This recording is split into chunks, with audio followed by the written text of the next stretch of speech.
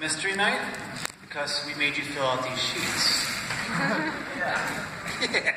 Well, I have to say, I'm impressed. You're not nearly as a whole as narcissistic as most Dominicans are. You're not as full of yourself.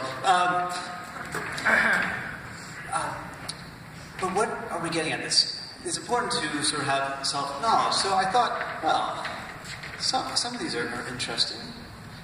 Some of them I can make out your names, some I cannot.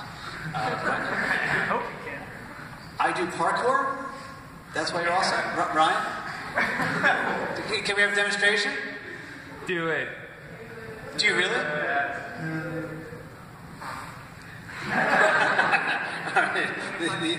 And of course, your biggest weakness is kryptonite. I understand this. Well, I can read this person's signature, no problem, but I realize the secret that you're keeping and that why you're awesome, because you are Batman. So with that being the case, I don't want to reveal your secret identity, but as you mentioned, if the Lego movie is correct, everyone's awesome. So, all right, Matt, I see you got secret ninja moves. All right, Napoleon. Yeah, that's cool. I'm trying to think my best Napoleon Dynamite impersonation. I can't do it. Try dance? Yeah. Okay, soundtrack?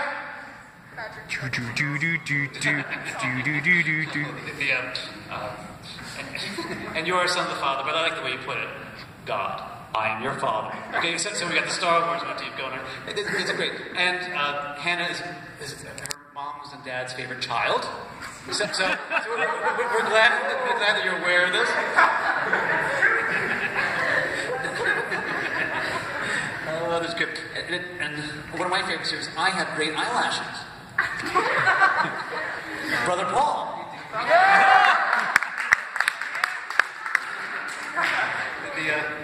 Some good ones. My name is cooler than anybody else's. I already have that, Anne-Marie. That's mine. Right? So it is a cool name. I'm a princess. I won't compete with that one. And Cameron's the drummer. So these are. Actually, I have to say, and some of the core team said the same thing. Actually, your responses were fairly. Actually edifying for the most part. You took this exercise fairly seriously. You weren't just being silly. Even Matt's. It wasn't like the additional 8, 9 that he added to it that it started to get silly.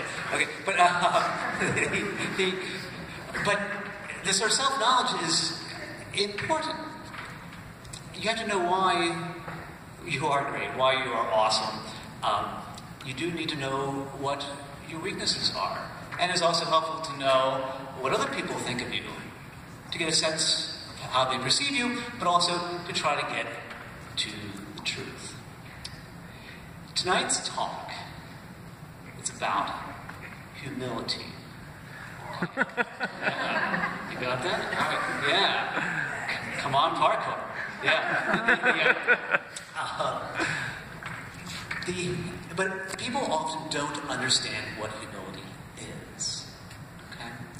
And you're actually pretty good, because most of you were actually, it might have been struggling to get at the points as to why you're awesome. And they're pretty good. A lot of you recognize it as son and daughter of God, all these things. And it's very true. But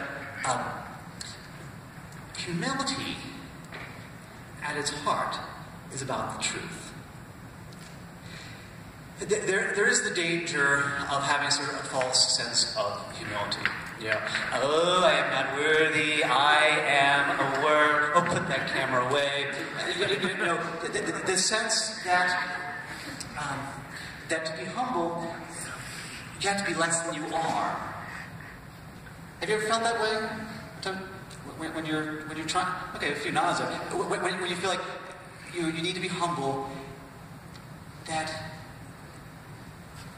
I have to be something less than I am. And that humility, in the sense of this false humility, being humble in the light of God, that in order for Him to be great, I have to be less than I am. Let me say that again. You can see how crazy this is. For God to be great, I have to somehow be less than I am. God made me. He's exalted, the more glorious I am. See, he made you. He made you to be great. He made you to be awesome. And you are. I mean, that's a word that's often just overused. Awesome. Okay, yeah, well, everything's awesome. Right? I guess the Lego. I didn't see the Lego movie, so everything is awesome. Is that? I don't know. Is that it's a song? Who wants to sing it? No. Okay, stop.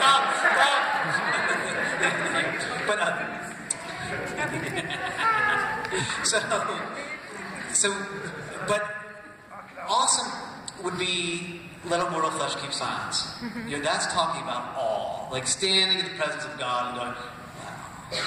You know, to somehow begin to wrap your mind around something that is incredible, and you know, your mouth just drops, and it's, you know, wow.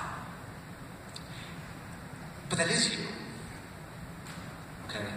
God made you be that. He made you in His own image and likeness. And so sometimes, when you just stand in the presence of somebody and you get to know them, or you get a glimmer into life, you can get a glimpse of the reflection of God in the other person. That's all. It is awesome. Okay? And so, in that sense, we should be able to see each other. And we're supposed to be striving to reflect God's image. Okay? Now, because we're meant to be great, we're meant to be holy, we're meant to be awesome. But to do this, we need humility. Alright? And humility is seeing yourself in truth. Okay? So, I am 6'7". I am the best athlete you have ever met. Lean, mean, fighting machine. Right here in front of you. Yeah. Why are you laughing? No, so you get the idea. I mean, if I believe that, you can tell I'm delusional. Right? So you know, that's just untrue. When we're filled with ourselves and think ourselves as being greater, and think ourselves as necessarily maybe being better than everybody else, there's also a way that it can be askew, that we think too highly of ourselves. But the reverse is just as soon as that false humility, thinking, you know, I'm no good. You know, all I do is get up here and stutter. I, you know, should have repeated first grade. I don't play with my friends. Whatever it is. The humility is seeing yourself in truth. We often have the wrong idea of what humility is.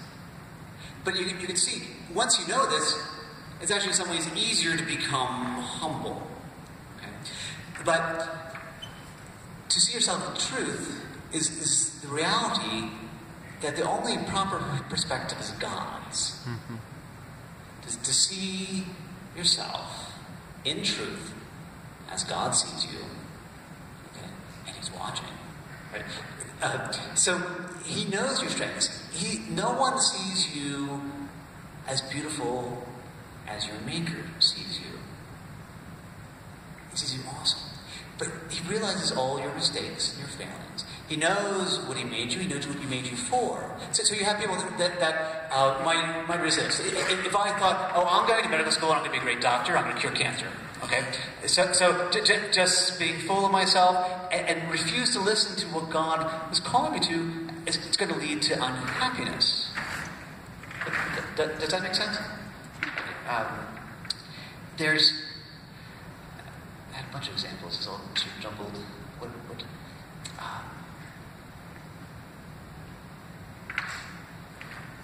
And the Lord will teach you humility. All right? So, later tonight you'll have the opportunity in your small groups to pray the litany of humility. Very dangerous. All right? No, I mean it.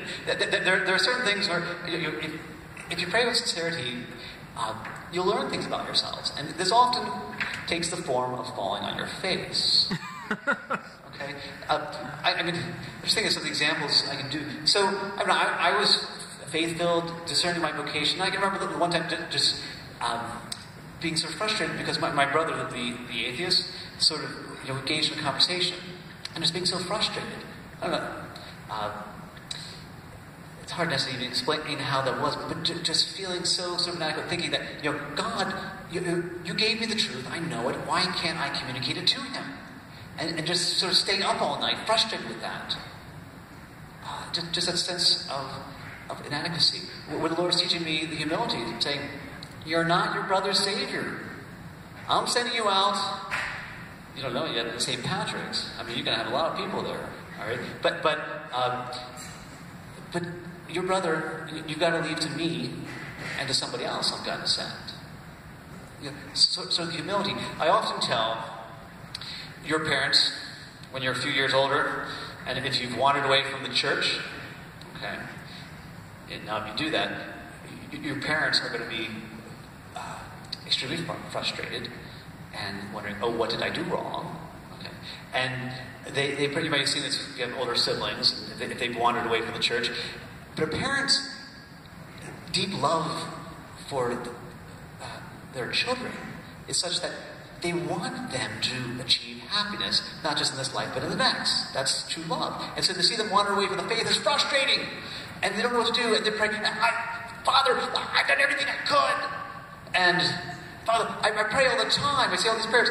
And my standard advice tends to be the moms. You wonder what they're doing in the confession all the time? You thought it was their sins? No, it's their children's. But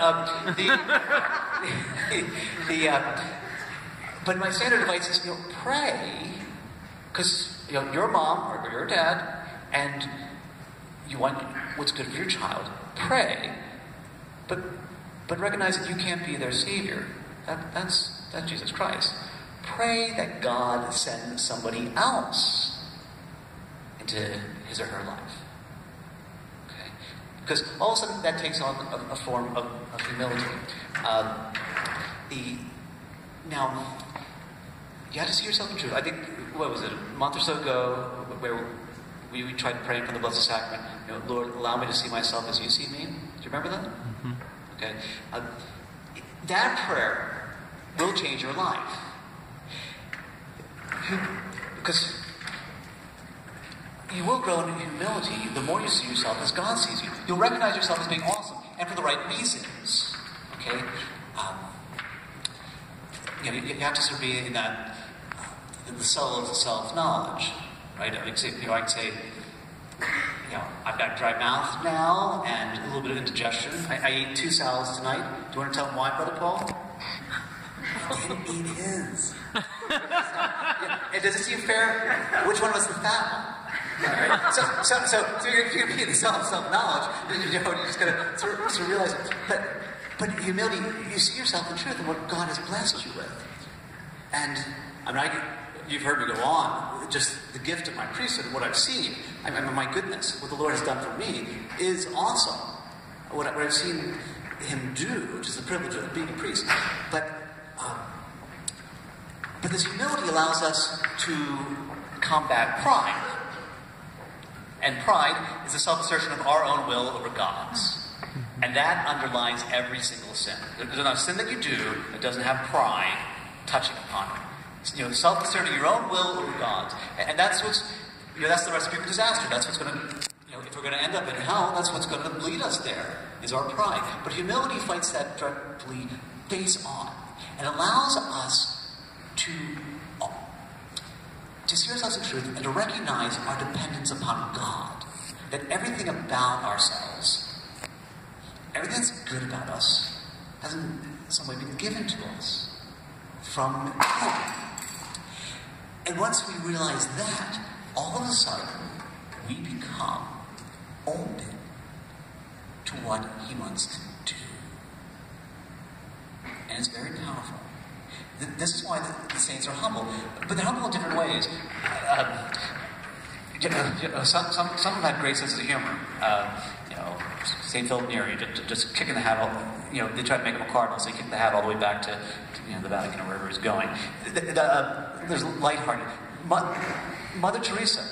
Here is a woman that all the news agencies were constantly reporting her. I mean, she was a celebrity, and yet she was very humble. And the secret of her humility, I was thinking of her when I was preparing for this because I once saw Mother Teresa. Okay? Actually, a lot of you put down, what makes you awesome is your eyes. A whole bunch of you. Okay, I see the smiles. You know who it is, yes. But when I saw Mother Teresa, it was briefly, she looked right at me. I was just actually bringing up the gifts as a college student. And we had tried to go to the Mass where up in the upper church, Basilica of the National Shrine in D.C., some of you have been there. We were trying to go see her, and they were sneaking her out because she was such a celebrity, down the elevator into the basement and through the back of the church.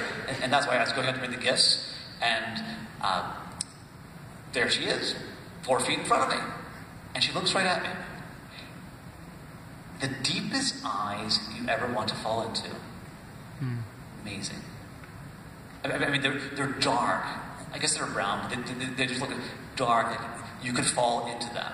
I mean, granted, I knew I was in the presence of holiness, but I tell you, those eyes, just amazing. The window into the soul. But those were eyes that had looked upon Christ. And we saw this after her death. And people didn't know it. She was so joyful, that's what everybody saw. She had such amazing words for every person. But she was in pain, in a certain sense. There was an absence, because she saw God with her own eyes, and for 54 or 56 years after that, he was gone. Just the intense experience of Christ coming to her, that just sort of put her in rapture. And then for the rest of the time, except for one break in the middle, there was this absence. So she was moving on the love and the faith and knowing that Jesus was the Blessed Sacrament, insisting upon the Holy Hour, but not being able to feel his presence because of the intensity that she had felt it before. And this gave her this great humility, that she knew herself in God's eyes. She knew the intensity of Christ, and she knew just how precious was his love for every single person. It was just seeing herself in truth.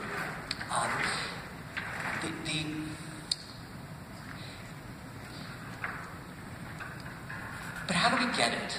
I warned you about praying for humility. And I'm actually somewhat serious about this, because be careful what you pray for. If you ask for it, the Lord's going to send it. I'm going to tell you, just sort of briefly, a story that sort of radically changed my life. When I made a prayer, I'm not going to tell you what it is, because I don't want you doing it. All right? So you're just going to try to follow along here.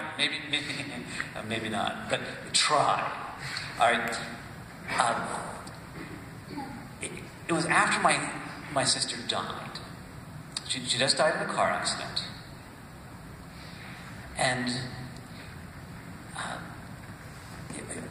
I made a prayer, asking, something akin to asking for humility. It was a little bit different, but I'm just not going to tell you because I don't want you doing it. All right? Now, you'll hear other people, you have to be careful when people tell you what to pray for. Just realize the Lord may answer it. And well, good. And this was well good, but I wouldn't make the prayer ever again. But I knew it was answered, because it was just within 2 weeks of my sister dying, that the girl I was dating and shopping for rings for, we had we were very close. It was a long distance relationship, but we were very close, and it was very faith filled. It was very wholesome and beautiful in a lot of ways. And she dumped me for another guy right after my sister died. So it's being hit when you're down. But I knew that for all that pain, that my prayers for the sake of my sister was being answered. But in a tremendous consequence, because it helped me realize my real vocation. But But it was a sort of tough lesson in humility to know yourself in truth and to see it and have to see it through the eyes of pain. But at the same time, sort of depressed, I'd have to say, this was what I was going through at that time. But I knew it. I didn't want to eat, but I forced myself because I knew what I needed to do. But there was a joy that went through because I knew that God was taking care of my sister. Because it made it very clear to me in answer to my prayer. So you can ask for humility, but I guarantee you that in the next few days, you're going to experience it by falling flat on your face. And that's okay, but it's dangerous. So I'm going to tell you a good way of growing in humility gently. All right? So, Thanksgiving. Giving thanks to God. I commend this to you as just a regular spiritual exercise. If you did this every day, if you just did it every day during Lent, it will change your life.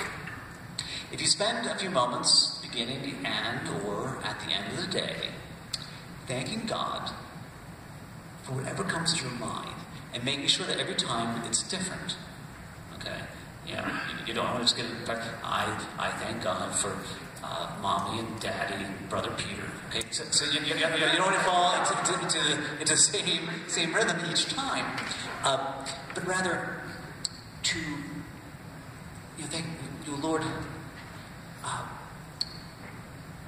for my stuttering. That I recognize that you've taught me some humility, and yet you still use me for preaching. Well, just like you did Moses. I recognize that your power working in my life. Thank you, Lord. Thank you for that annoying little brother that constantly, pesters me. But thank you, Lord, that I'm so good at math. That I've done as well as I have. Thank you, Lord, for my ninja skills. But that doesn't work, right? Because you think you can't thank God for being, 6'8" and a star athlete, not unless you are. When you thank God, especially for the things in your own life, you're before God. You know He knows better than you do, so you have to be honest. You have to be true. There's some soul searching that goes on here. But if you thank Him for it, not only are you seeing yourself in truth, which is the essence of humility, but you're thanking the one who's the giver of the gift. And with that, your life will change. Does that make sense? Mm-hmm. Because God has great plans for you. You'll see it. The more you grow in a grateful heart, the more you'll see God's mercy at work. I mean, you heard me say this 1,000 times, right? God's mercy is when He reaches down to the misery, the suffering, the evil, the pain, and draws good from it. If you're docile in humility, you'll see it, and you'll also see how He's using you to do that in other people's lives. It's powerful. It's transformative. And you'll begin to see your own greatness, because you'll recognize God made you to be great. You'll see when He uses you and think, that's awesome. That is awesome. When I get to run onto a hospital, and the person's just hanging on, and when I anoint with oil, and you see, just as I'm saying the prayers, the person says, and dies right in my own hands. I think, my goodness, God, you just used me. You held this person on so he would see the grace of the sacrament until I got there. This is awesome. It is. And then with that, with that spirit of humility, you're able then to go in front of our Lord to see Him and to recognize, God, you've given me the gift of faith. It's a greater gift. I mean, a lot of times we talk about healings, miracles, stuff like that. No, the greater gift is that gift of faith. To not need any of that. To be able to see and look at Him and recognize, Lord, you've used me, and there you are. What looks like bread, but the omnipotent and omniscient God. Let all mortal flesh keep silence before you, God.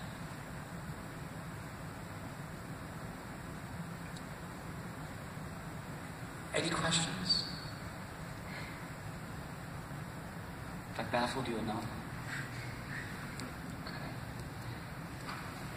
I think I'm out of time, so